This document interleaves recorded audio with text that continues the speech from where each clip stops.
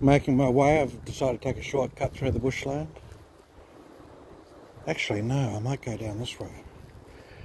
Right at the back of that house. This will be interesting. Feet are getting wet, of course. See how they've created a fire break between the bushland and the homes. It's very soft soil. I'm carrying a fair amount of weight. That's the back of the, looks like a 60s era home.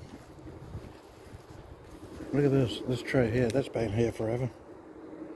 I'd say that was all of this is part of their land, I'd say. They've maintained some of it. There's some old steel structure there, remains of it.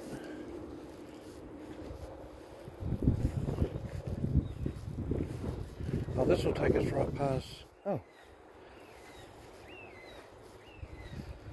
Pile of bricks there. But there's the 60s era home. Pile of bricks, obviously at some point someone was going to build something. They just left there.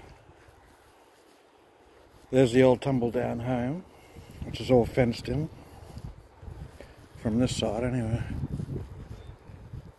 Again, it's well maintained in the sense of,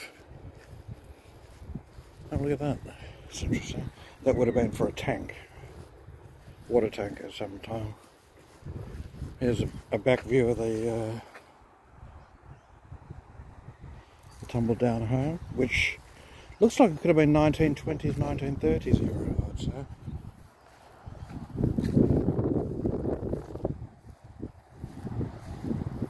Interesting.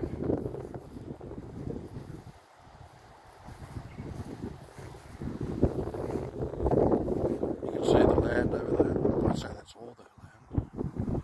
Because there's no, well, no, maybe they sold it and they've just left this. I don't know.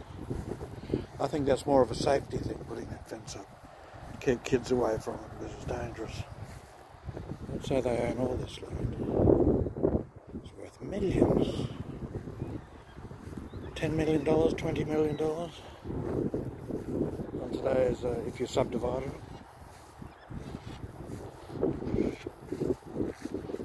Alright, that's a view, a different view of this property. It's just rotting away, isn't it? Look at this, melons growing wild.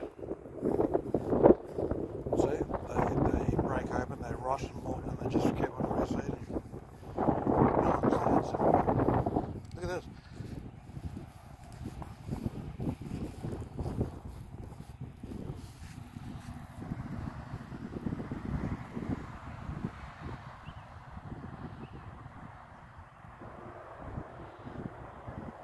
Zooming 4 times, coming around slowly, and I can feel some rain coming, so I'm going to move it.